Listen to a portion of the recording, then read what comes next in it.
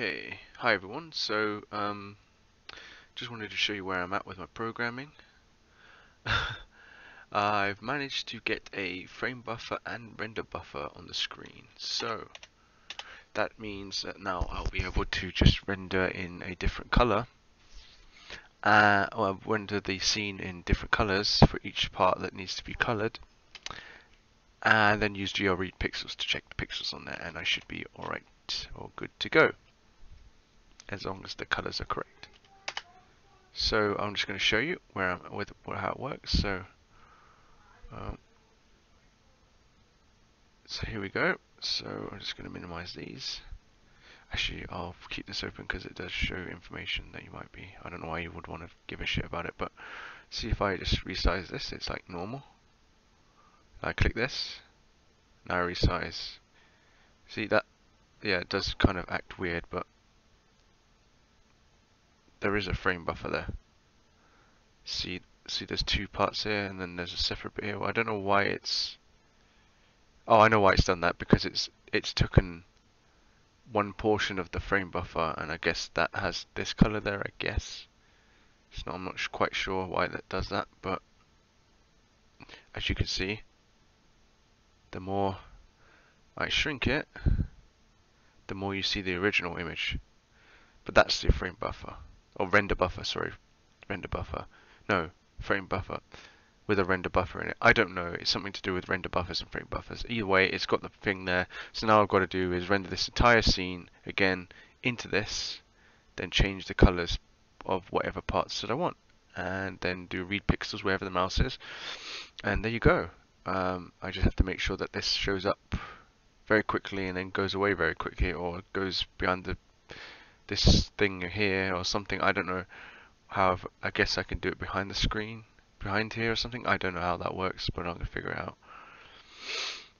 But yeah, there you go. So I managed to actually pull it off, this part of it. This is the hardest bit for me. This part. The next hardest bit, well, I don't think there's going to be that many hard bits after that. Font rendering maybe might be kind of difficult, but I don't see it being that much of a problem. I just love how that resizes so damn well.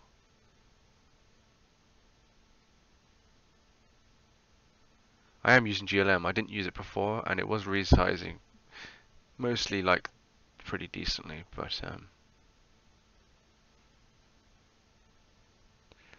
it acts weird when I do that, but I think that's because, I don't know, there's some gap there or something. I don't know why it does that. Actually, let's see, we'll be able to find out for ourselves. Yeah. Okay, what's happening is that there's actually, it's gotten actually the area of the screen, because I think when you start this program, there is, oh, there isn't any grey, but I think it does, sorry, this pink color, this folly color, actually folly, it does take this folly color into account when it's resizing. But if we were to go like this, and then resize it, it's done it at a small size, which is kind of, and now it's done it at a bigger size. Now if I did it again, oh, interesting. Maybe it just acts weird, yeah. But that's a smaller size compared to that, because obviously,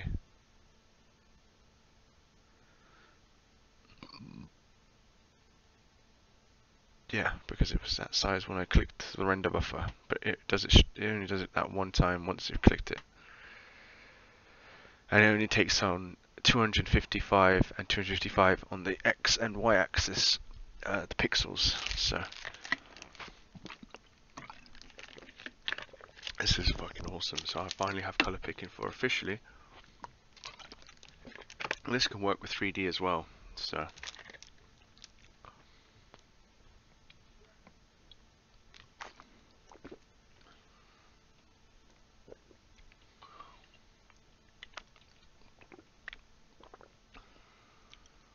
and if I want to make it complex,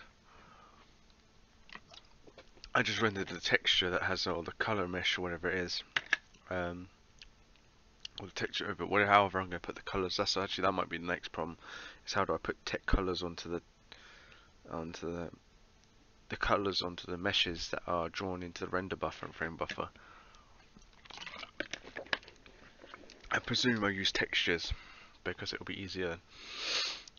So yeah, you just put textures in there and you just specify different colors. So if you want the top part of a box to be, when clicked, will then move it in X direction, then you could do that, and then you have blue color on the left for the Y direction or something, you know, that sort of thing. That's how you'd make it more complex. So that's kind of awesome. I think this is the best method. These insane calculations of ray casting and all that shit, it's just stupid.